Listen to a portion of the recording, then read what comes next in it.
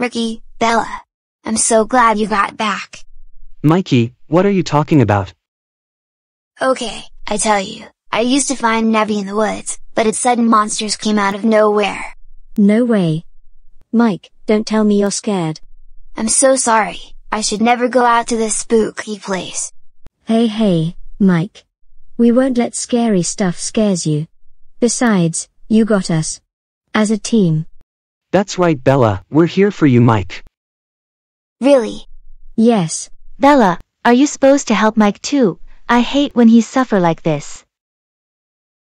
Paula, you got here a little late. Yeah, sorry about that. Say Bella, want to head to my place, just you and me? Sure.